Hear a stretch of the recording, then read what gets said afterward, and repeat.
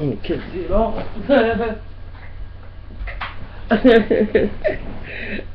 Anyway, I know it's like 3 o'clock, but today I go to the doctor's. I get up and wake up. At least it's not 2, it's 3:30. So, and I was reading an article just a second ago, and they were going on about Obama and Texas. Texas is going to block people getting immigration. The white people, the best thing that they probably had happen to them is a lack of education, because that way they don't realize that they are the immigrants. It'd be nice if we could send some of them back. But you know, I think like I hate to say it, you know, a lot of people are like I don't like the white like racist Ku Klux Klan we had in Wichita. You can't have a good school system and education system, and like they do in Germany or France, you know, even London, because then they wouldn't buy into, you know, then you know what I'm saying. I mean, you can be educated and be racist, but you must also, the other formula is you must also, in this state, be religious. They're waiting on the end of the world. I got news for them. Men don't give life. Not any mammal or any other animal on this planet have ever seen man give birth life. You know, where it came out of them. And man ain't in charge of death. So, I mean, you know, Memphis, compared to what it was in the 60s and up to the mid-70s, in a lot of sense, is turned, you know, it gradually started since the 50s, from what I hear, that was a little bit before my time.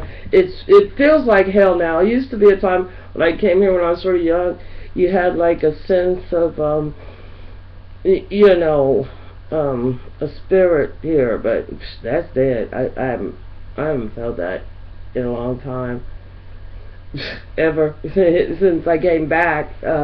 But you know, it was a different feeling. It was a different, you know, and I think it was a lot, you know, you know, they talk about sharecroppers, but at least they was able to feed all 13.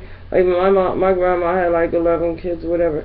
They was able to feed them. They didn't have to go to the store, but for salt, they didn't have to go to the white man's Macy's or Bloomingdale's, or definitely not no Walmarts and Targets. But I think the whole thing is that like the people that are in the federal, in the banking, and banking is no longer owned or run by America. I think that it behooves them, for whatever reason, mostly because of the past, war has generated money. That's what it was for.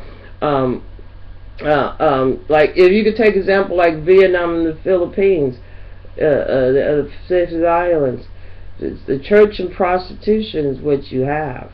You can look at South America, but they have legalized prostitution. The police, you know, make sure those women, you know, go back and forth. So, you know what I'm saying? So we're going to be going towards a very religious, police run, and where prostitution is legal. And, you know, and let's face it, blacks, whites, they all want to have, you know, have some white tail. That's what happened here. One of the ways they helped syphilis. If you think about Al Capone, they hooked him up with a prostitute that had syphilis. That's the best they could think of. So anyway, that's what he died of, syphilis. That's what they did down in Mississippi. You know, they brought in, and I hate to say it, it's just that they had in Europe a bad case of syphilis because men have more than one partner. You know, if men didn't have multiple partners, you probably there probably wouldn't even be syphilis. Simple fact, gonorrhea, all that. But it's, you know, you can blame the woman, whatever, and it just keeps it going. It makes an epidemic. You blame the victim. You know what I'm saying? Because then you can continue the behavior. But anyway, so I don't know where we're gonna get the people like we got after World War II that came over here. Like my dad, You know what I'm saying? He got educated over there. They came over. When they came over here, it wasn't like in the 20s when they, or World War I when they let them over here, and they brought in, you know, these guys. They didn't. All they knew was killing. They never had a, you know, or dodging, you know, bombs. So, you know, they also, you had the I guess you had the Rolling 20s where, you know, and then the market, you know, crashed, you know. I mean, it takes one generation to totally wipe out a whole culture.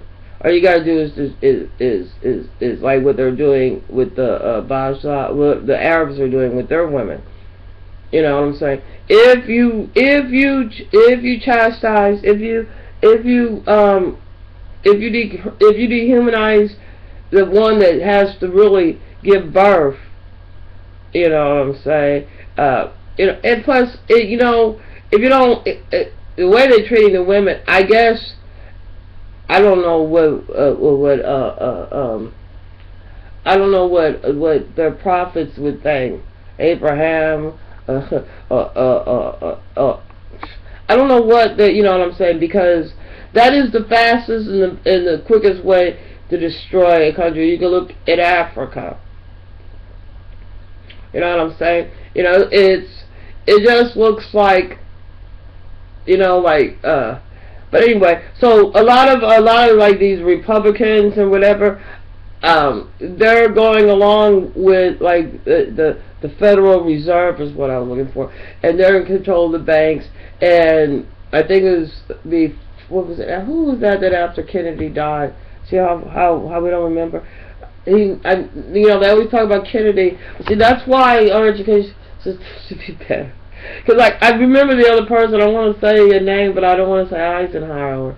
But anyway, because I can't remember.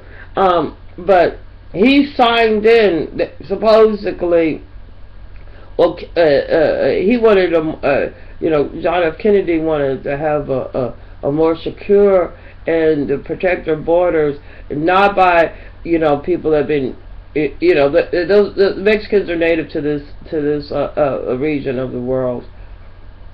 You know, if anybody belongs here more, it's probably them more than white people that have ancestries come from Europe. You know, they could always, you know, send their kids over to get educated, and they don't have to come back if it's such a horrible place where you have to destroy the infrastructure, you know, down from the legal, you know, that they, you know what I'm saying? I guess they're trying to show, the GOP is trying to show how racist they are.